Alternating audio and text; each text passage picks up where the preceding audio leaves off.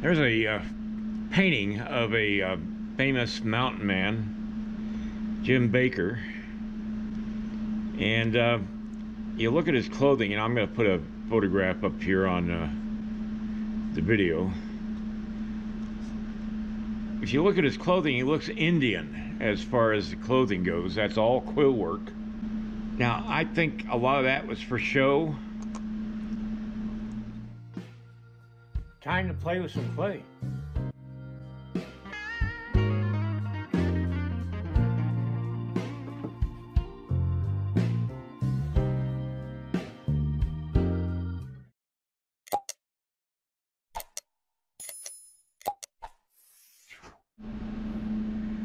I'm making the hat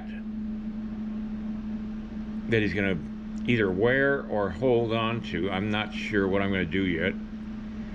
I've got something that I use for the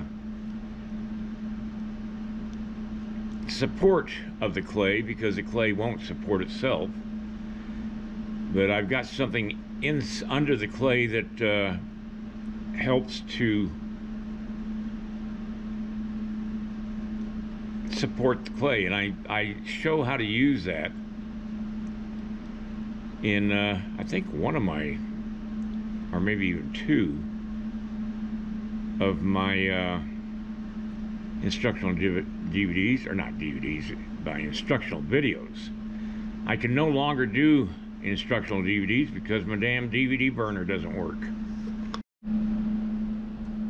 You may ask yourself, why has Mr. Lemon cut the top of the head off? Well, it's because I'm going to fit on the hat, and I got to be able to put it on the head and have it evenly go around the head. And the only way to do that is cut the top off.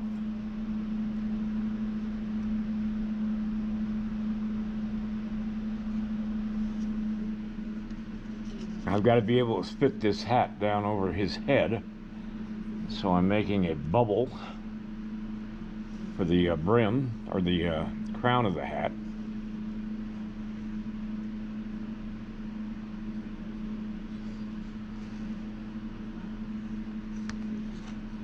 They weren't really high crowns. It wasn't the style.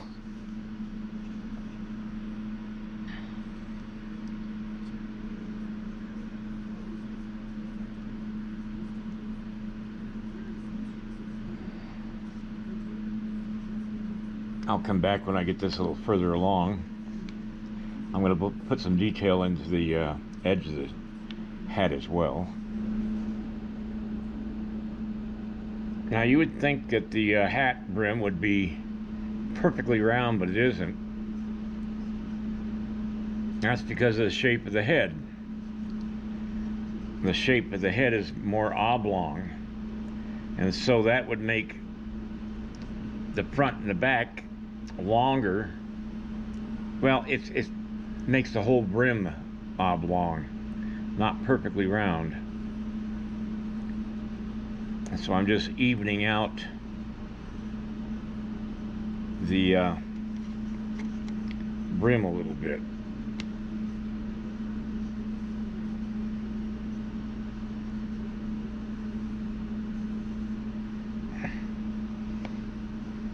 Now I'm trying to anchor in the crown. It takes quite a while to get a hat to where it looks like a hat, instead of just something sitting on his head.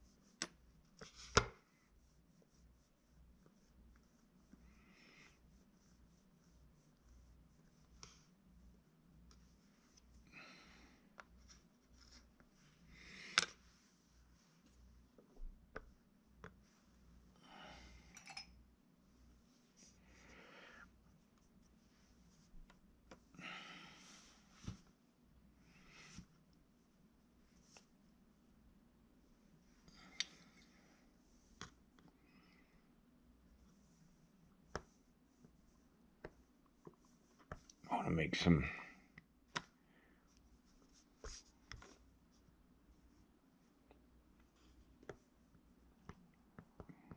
anybody that wears a hat knows that they grab certain areas of it and they eventually get a dent or a crease in it,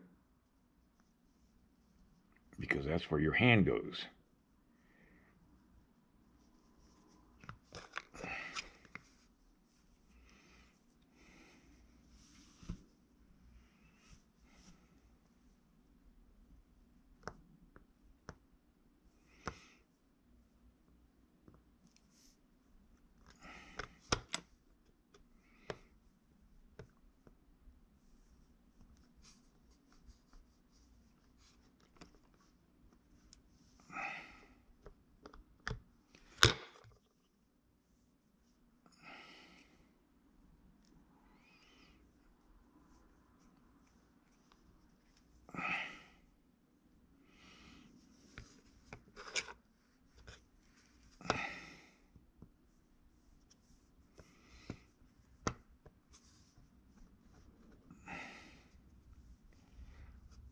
And you get dents when you just lay it down someplace.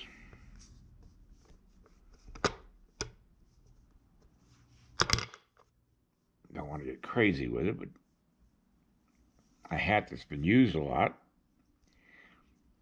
gets its own personality after a while, and somebody could look at somebody from behind and know exactly who it is just from the dents in his hat.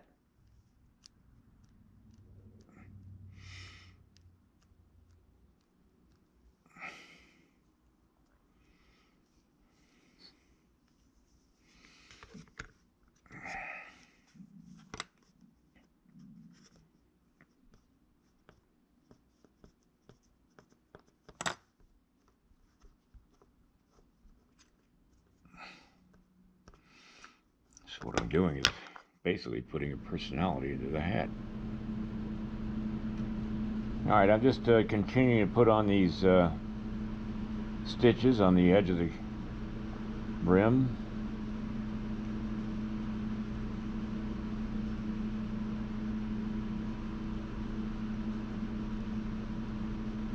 Using monster clay that I ran through a pasta machine so that they all come out uniform.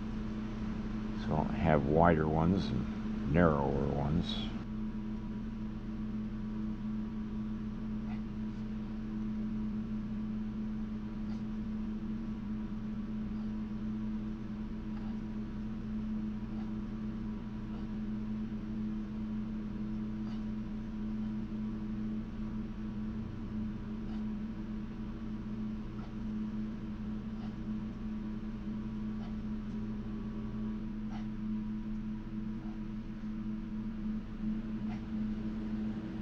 Alright, I got a bunch of strands. I ran these off months ago. I was working on Crazy Horse, and this was going to be the fringe for Crazy Horse, and I didn't need it, so I set it aside and never throw anything away. You never know. Now I think what I want to do, I don't want to make it 3 strands. I think I'll make it 2 strands. Just got to take one set away.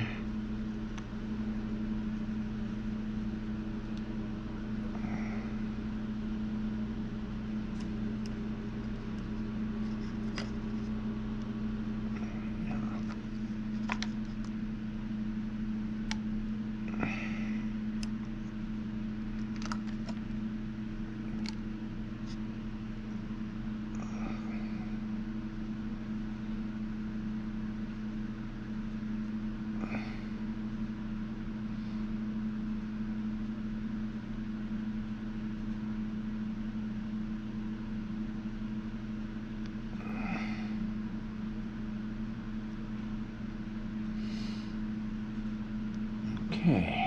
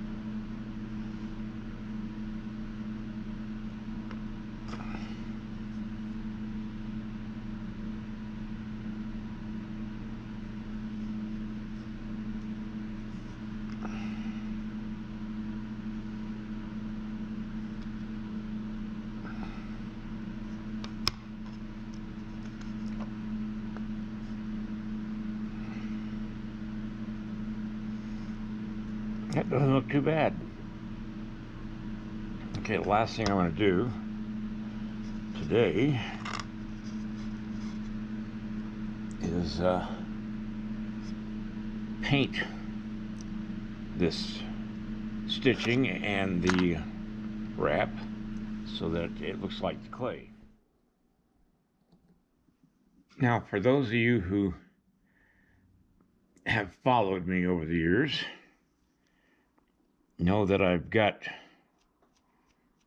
paint mixed up to match the color of the clay. Now, it goes on bright, but when it dries, it gets dull. It just makes it less confusing for the eye when looking at the finished clay. Doesn't detract from the casting. Doesn't do anything to affect that at all. It just makes it less confusing to the eye when somebody's seeing the piece, like say in a gallery setting or something like that while it's in clay.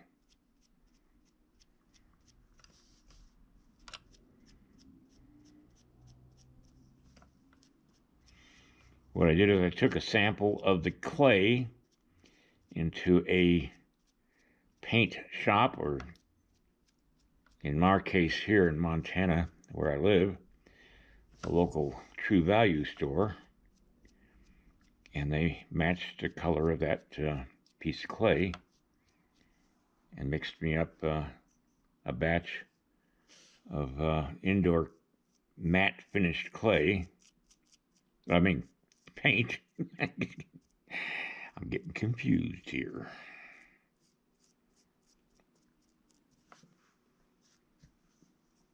Now you'll see that when this dries, it gets less bright. And it's not shiny like it is right now because it's wet. It's an indoor paint, and it's water soluble. In other words, I can take this brush when I get done painting this and go wash it off.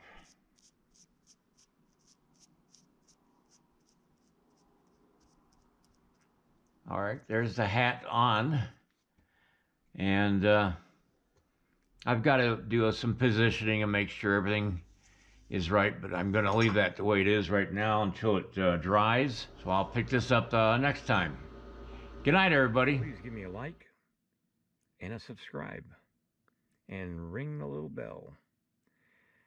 Also, don't forget I have instructional videos available now online.